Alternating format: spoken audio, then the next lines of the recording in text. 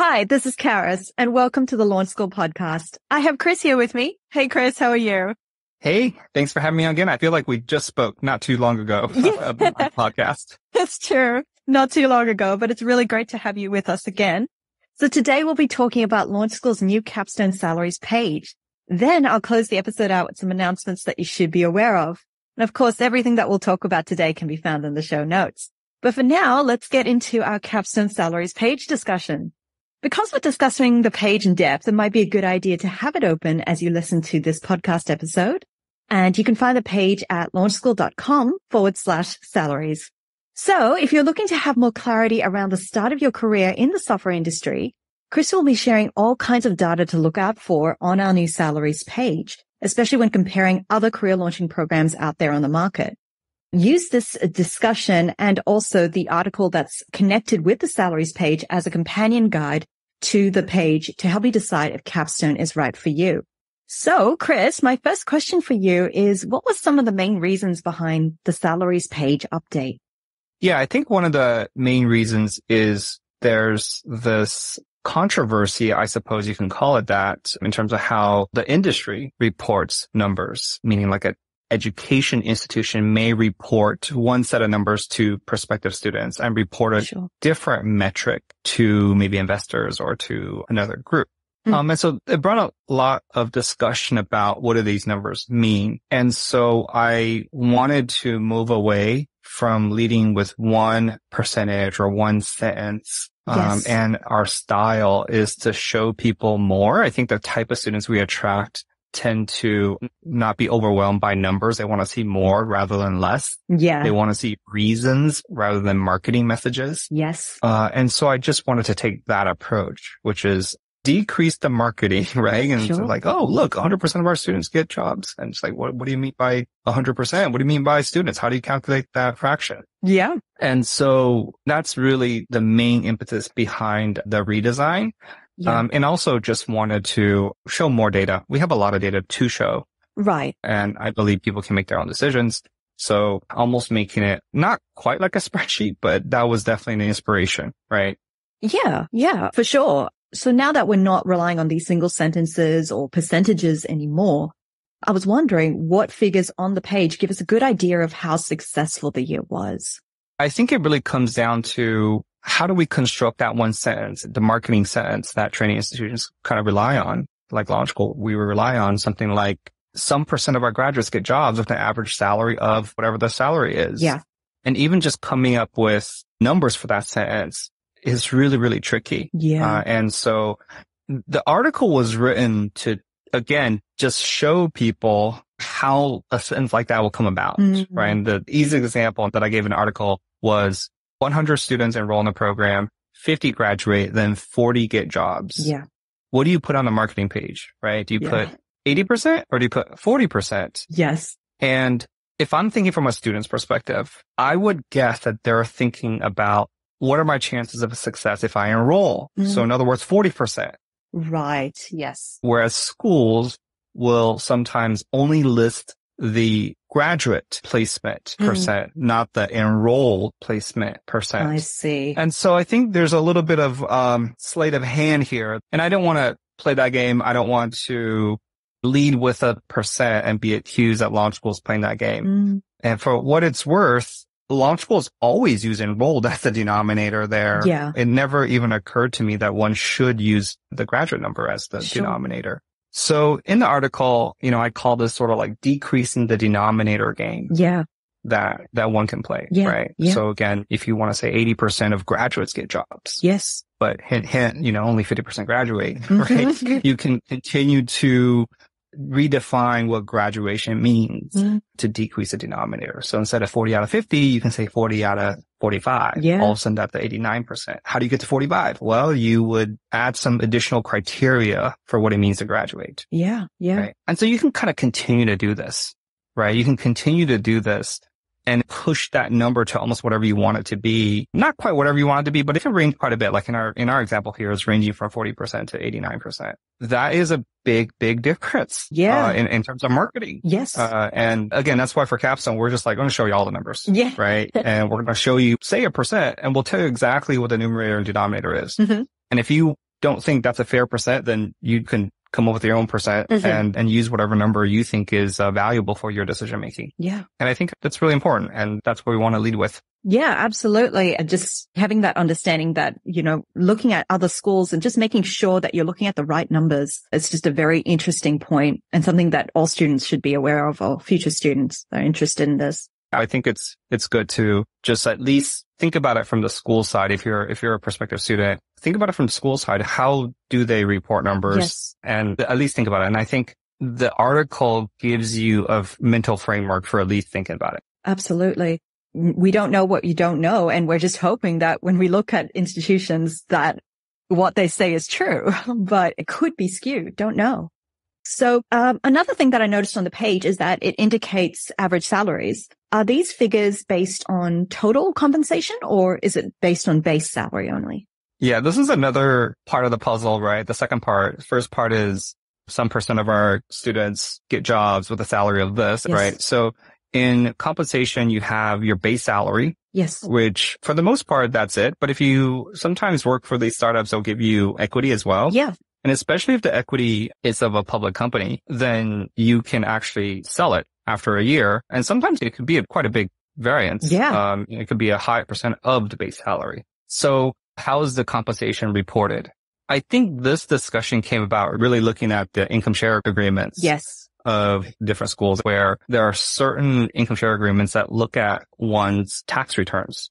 Okay. Which is not well beyond your base salary, including bonuses and raises and even side income through like consulting and contracting, right? Yes. That could be a big difference compared to just like one's base salary, right? So obviously in our reporting, when we think about this, is like, should we report total compensation? Right. Yeah. Because not every Capstone grad gets a job where they have, stock, yes, equity or signing bonuses, sure. But some do. Yeah. And so how do we represent that? Well, right now we don't. We only represent base salary. Err on the side of being more student friendly, if you will, right? Yeah. So a lot of our choices are kind of like that. It's just like err on the side of underrepresenting versus overrepresenting the compensation numbers. Yeah. Right. So that's why we look at base salary only. And, our income share agreement is also just base salary only. Yeah. I mean, wow. That's really impressive. Thank you for sort of elaborating on that. Another thing that I also noticed on the page is the average duration to accepted offer. It's a feature. So I was just wondering what makes this figure so important to potential Capstone students? In my opinion, this is one of the most important numbers, or maybe the most important number to look at, because I think it's a number that most accurately reflects whether a training program is doing its job in terms of getting people job ready. In the extreme example we mentioned in the article is, suppose you have like a 2-day training program. Yes. With a 12-month job hunt. Yep. Conceivably, you could have a marketing slogan that says 2-day training results in $100,000 salary. Right. And what's doing the heavy lifting there is the long duration, because you're pushing the learning to the job hunt, but then marketing the 2-day training lengths. Yes. Yeah. Right. Whereas most of the learning is happening during a job hunt. So in my opinion, a short duration to accept an offer is paramount, is the most important thing. Yeah. Because it reflects the training. Yes. And my hope is that you don't have to push learning to the job hunt. Yes. Right. Otherwise, what's the point of learning? Yeah. And the other thing is like launch school, for us, when we report numbers, we put duration to accepted offer, not when the offer is given, only because, again, just err on the side of reporting a longer number rather than a shorter number. Yeah. Yeah. Because there's a little bit of fuzziness there. Yes. In terms of like, sometimes people get an offer, maybe a verbal offer over the phone. And then a couple of days later, they get the official offer. And then maybe a week or more later, they accept. Right. Right. And so what we write down is the accepted offer. So that's why I think the duration, it's one of those things that nobody thinks about too much. Yeah. Right. They just look at the salary numbers and that's it. Yes. But again, in my opinion, if you just look at the salary numbers, you can definitely be misled into one of those like 2-day training, again, extreme. Yeah, for sure. Right. For sure. But how long are you job hunting for? Job hunting for a year? I don't know. Yeah. I don't know if that's better. Yeah. I mean, you do have to be pretty careful, just looking at other institutions, just making sure, like, what does that mean? If it does say, for example, 2-day training, what does that mean for you? When will you get the job? That's a really great point. And I just appreciate the transparency around this. That's great. So moving on, I do have a question about the US salaries. I noticed that's been highlighted on the page. How about the grads that received job offers in non-US countries? Would you be able to sort of share a little bit more about this? Yeah. So the vast majority of non-US Capstone participants have been in Canada and UK. Yes. And then outside of those two countries, there are individuals here and there. That's why on the salaries page, I've sort of aggregated Canada and UK together. And the reason why I did that, one is to give a higher number so that, we're not revealing anyone's individual salary. Yes. And also the higher the number, the more accurate, the averages can be trusted. Sure. And also two countries' salaries for Capstone are quite similar. Okay. Yeah. So that's why, and I've seen salaries in both of those locations kind of go up over the years. Yes. Yeah, I haven't reported any other locations outside the U.S., mostly because we just don't have that many, first of all. Yeah. And second of all, I just haven't detected any similarities to sort of aggregate them together, right? Like I know we've had one or two Capstone students in China, one in India. Yes. I don't know if it does anybody any good to like average those three together. Yeah. We have like one person in Australia, yes. 1% in Sweden, that type of thing. So other than UK and Canada, there just haven't been a high enough number to really produce anything that's meaningful for anyone. Yeah. Yeah. That makes sense. And especially with launch school, I mean, most of the Capstone students are from the US, and that would make sense. Put attention to who it's usually for. So, but just looking at 2021 specifically, would you be able to sort of share a summary of that year and just some of the things that are worth noting about it? Yeah, sure. The funny thing is, I remember doing a recession talk when yes. COVID first came about. Yes. I think that was like late 2020, but it didn't really happen. And then 2020, I was like, okay, we're going to have a downturn in 2021, right? It didn't really happen. For us, at least, it didn't really happen. The numbers are really, really good. There's been several surprising results here, mostly on the good end. For example, 25% of US-based Capstone graduates landed jobs with a base salary of 140 or higher, 25%. Wow. That's astounding. Yes. That's not a number I had ever thought was possible, especially in 2021, where I thought, things were going to kind of go downturn a little bit. Amazing. 64% landed. This is US, 64% landed roles with a salary of 120 or higher. That means most. That's great. Right? Yeah. So yeah, it's really good. That's putting it mildly. That's fantastic. Yeah. And the crazy thing is, our enrollment has increased by a lot. We went from 34 Capstone participants in 2020 to 71 in 2021. Yeah. And yet we're still seeing these types of numbers. Wow. That's amazing. Yeah. And that's with, again, 98.5%. Getting jobs in 180 days, right? So the vast majority do. Sure. And these are the numbers we're seeing. Yeah. So 2021 has been good. It's been a continuation of what we've been doing. Yes. And a continued validation of learning slowly. Yeah. Right? Otherwise, why bother? Yeah. But yeah, it's been a good validation, I think. Yeah. It's a wonderful testament to the program and core and Capstone combined and what it can give you. So looking back at all the years, is there any sort of trends that you've kind of noticed over the years of Capstone students? I think the most glaring one for me is just seeing Canadian UK salaries rise. In the very beginning, I remember back in, 2018 when we first accepted Canadian Capstone students. And I remember studying salary reports from sort of like the top computer science departments. Because that's been sort of my guidance. And if anybody's listening from around the world, my general guidance has been, if you look at the salaries from an 80th percentile computer science department, let's say undergraduate, that's roughly what we're able to hit, historically speaking. Right. Right. This is before COVID. Wow, so that's been a rough metric. Yes. And so when we first looked at Canadian Capstone grads, we did the same analysis there. And we were able to hit that basically. And now it feels like either we're surpassing that or just the market in general is recalibrated. Yeah. So in other words, CS grads are making more as well. Right. Right. So I think in general, companies are just kind of moving to Canada, moving to UK, moving to Toronto, London, and driving upward wages.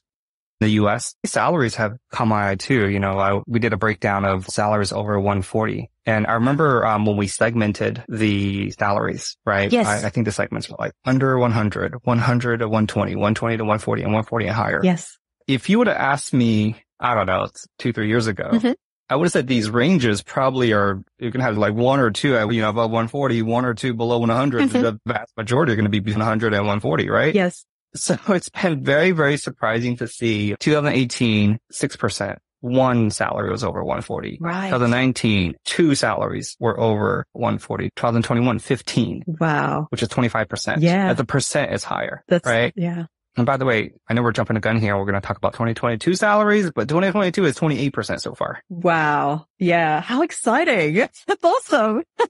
And I look, full disclosure, my hunch is that this is probably as high as it's going to get. I can't imagine it getting higher. And I definitely don't want to set the expectation that, you're going to make over 140. But the fact that we can even go and compete for these types of salaries, I think is a hint at the quality, right? Yes. The journey that everyone is going on here from prep to core to capstone. Sometimes you go through these assessments, you're like, where are we going? We're going over there. We're going to go compete for these types of things. Yes. Right? It's always great to have these sort of conversations because then you realize, oh yeah, this is what I'm working towards, right? Really appreciate you sharing those trends. And yeah, my last question for you was about 2022, which was, would you be able to sort of give us any insight about 2022 salaries alike, or is it too early to say?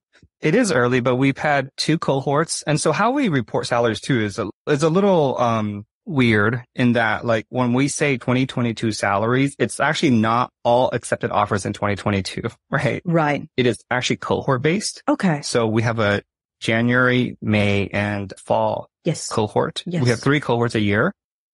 And when we report 2021 salaries, for example, it is those 3 cohort salaries that we're reporting. Sure. Yeah. But the 2021 fall cohort start their job hunt in January of 2022. Wow. Okay. Yep. Okay. So 2021 salaries includes offers that are accepted in 2022. I see. Yeah. That makes sense. That makes sense. Right. Yeah.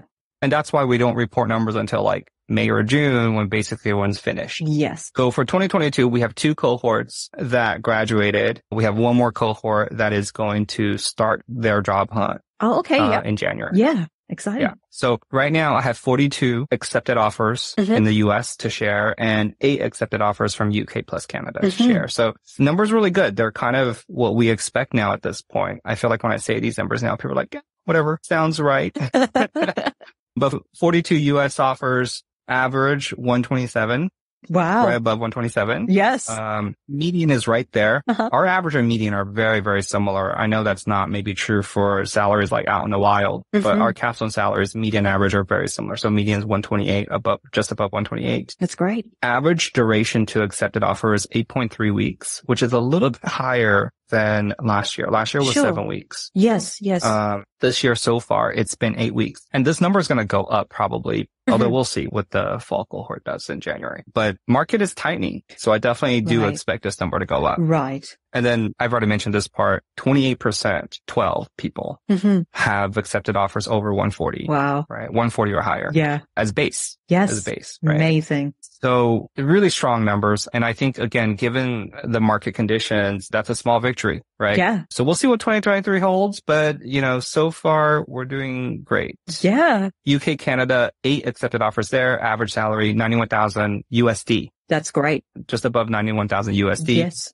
The duration here is a little bit shorter, 7.3 weeks. Okay. Cool. So I don't know that it's statistically significant, but it's 7.3 weeks versus US, which is 8.3 weeks so far. Sure. I mean, these are amazing numbers. And to me, it just sounds like over and over again that law school is the place to be right now. There we have it. Capstone graduate results are one of the things that makes law school so special. So it's really great to be able to understand in more detail. Thank you so much, Chris, for sharing your insight on Capstone Salaries and the new page. Is there anything else that you'd like to talk about in regards to Capstone Salaries?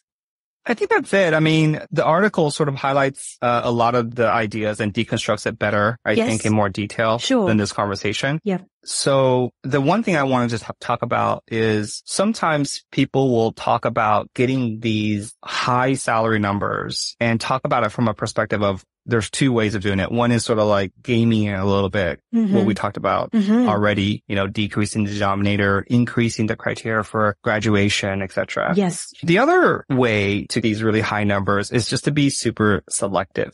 Right. Just only select and therefore you're going to get high numbers. Yes. And I do think that sometimes when you see high numbers coming out of Capstone, people feel like that second way is happening. It's like, you're just selecting the best. So sometimes I'll get questions like, well, out of the people who make over 140, how many of them have computer science degrees? I see. Or college degrees or PhDs or, how awesome were they? Right. Again, they're trying to disambiguate how much of it was launch school versus how much of it was them, and just try to separate the two, right? Because I'm not coming with a PhD in anything. Sure. Can I still do this? Sure. And I want to just address that because I get that question so much. Sure. Yeah. And I just want to say that historically, in every other education institution, that's how it works. Right. They select based on experience or credentials or, PhD or something that's unchangeable about your past. Right. Right. You select for that. You're going to get a super high placement rate. You're going to get high salaries, of course. Right. And I think the one thing that makes launch school different is that we select based on just a different attribute, which is work ethic over a long period of time. It's not something that's unchangeable prior to coming to launch school. You can actually mold this attribute while you're at launch school. Absolutely. Absolutely. Right? Like you can't change the fact that you don't have a PhD. Yes. I guess you can get a PhD. Yeah. You always could do that. That's not what I mean. But if you think about it, it kind of conveys the same message, which is like, I can do a lot of grunt work over years. Yes. Right. Yeah. So the difference between launch school and I think other sort of institutions that select very heavy for credentials, we can do that too. But I don't see any point in doing that. What I want to do is instead select on work ethic. Right. Select on perseverance. Yes. Select on your ability to perform well. Yeah. Over a long period of time. Absolutely. How do we do that? Well, we want you to work through some curriculum exercises, do some interviews. Does that sound familiar? Yes, a little bit familiar. Yeah. So we want to see you in action, right? So it doesn't matter if you were previously, janitor or an astronaut. It really doesn't matter. No. It's just, can you do these things? You can have the best credentials in the world and not do these things. Yes. And we won't select you. Yes. Right? There's no point in having another super selective elite institution. Right. Yeah. That only serves the top 1%. Like that's not the goal, right? The goal is to do something that's different. Yeah. That really we haven't seen yet. And that's serving an audience based on, in my opinion, really what employers want. Yes. Work ethic. Yeah. Over a long period of time. Yeah. It's as simple as that. Work ethic over a long period of time. Yeah. That's great. Yeah. I mean, it brings so much more clarity to core curriculum, and it's just like you are learning work ethic. You don't always know that when you're going through it, but that's absolutely true. Yeah. If you have it, great. No problem. Just go. If you don't have it, that's why you should be here. Right. Right. Right. That's why a mastery-based learning program is somehow a 3 or 4 or 5 or 6 month class or boot camp going to solve that problem. So, at the end of the day, I think it's okay to say, launch school capstone is selective, but not based on immutable historical attributes. Sure. Yeah. It's selective based on your work. Yeah. Over a prolonged period of time. Yeah, absolutely. Which is the core curriculum. Yeah. Yeah. Yeah. Very insightful, very interesting. Just thank you so much for sort of sharing that and shedding light on, what we're doing here. I really, really appreciate it. So I do have one extra question because this is the final episode of the season. Is there anything else that you'd like to sort of share or talk about just in regards to ending the season? I don't have anything major to share other than that the numbers that we talked about today, I think, again, it's validation that what we're doing works. Yes. And one of the things that I see a lot, especially because it's a long process, there's a lot of people doubting themselves. Yeah. Doubting what we're doing here, doubting their ability to do this thing. And I just want people to know that it's almost impossible to do the wrong thing when you're doing something like the core curriculum. Yeah. When you're mastering fundamentals. Yeah. When you're taking time to explain problems, deconstruct problems. Yes. Everything we ask you in the core curriculum, I feel like it's nearly impossible for that to be incorrect. That's true. Yeah. And so to set aside some of the doubt and the anxiety and to just realize that we're going to aim, at that % of quality, whatever salary number that is. So work hard, be diligent, take care of each other, take care of yourself, take care of your health. There's no sense in like sacrificing health or mental health as well, right? Physical health, mental health. Yes. It's a holiday season. It's okay to take a break. Mm-hmm. No worries, right? And I think 2023 numbers are going to look great. I think they're going to be wonderful. So, and then I think 2024 is going to be great too. So, Yeah.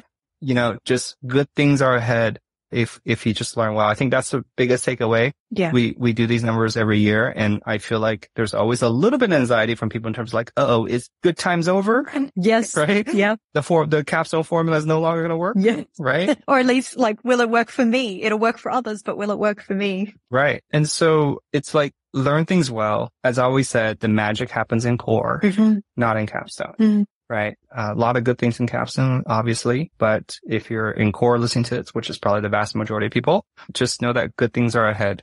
Yeah, no, that's great. It's so reassuring, especially when you're in the middle of it. It's really great to hear. So I thank you so much for all your advice this season and just everything that you've shared so far on this episode. Really appreciate it. Yeah. Have a good holidays, everybody. Yes. And thanks for having me out. Okay. Thank you. We hope you enjoyed the final episode of the season. As for me, this is actually my last episode as podcast host, and I just want to say thank you to Chris for giving me the opportunity to contribute to Launch School in this way. I so enjoyed interviewing some amazing people too. And thank you to you for listening. I hope you found all the episodes I've been a part of interesting and helpful along your Launch School journey. But not to worry, I won't be too far away. I'll still be helping to make these podcast episodes sound great from behind the scenes and continue to work at Launch School. And now we turn our attention to some final announcements of the year, along with some quick reminders about the latest events at Launch School. So first off, season's greetings. During the holiday season, all TAs and staff will have reduced hours from December 17th to January 2nd. For more information, please read our Winter Holiday Forum announcement, which I will link for you in the show notes.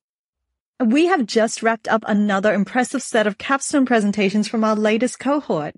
If you were not able to attend, rest assured presentations are recorded and will be available in the video section on the Launch School website. These TAs have been with us for a little while, but I'd still like to welcome Jack and Allison. You might see them answering your forum questions or giving you feedback on code reviews. And if you're listening and would also like to be a TA, we have a sign-up form which I will link for you in the show notes. And our latest peer-led seminar, 6 Languages in 6 Weeks, was a great success. Everyone who participated learned the basics of I/O, Prolog, Scala, Erlang, Clojure, and Haskell. We're always running peer-led seminars, so be on the lookout for the next one. And that's it from me. Happy holidays, everyone. Have a wonderful, restful winter break. Everything mentioned here today can be found in the show notes on podcast.launchschool.com. And if you have an idea for an interview or anything podcast related, you can reach out to us at our URL, launchschool.com/podcast-requests.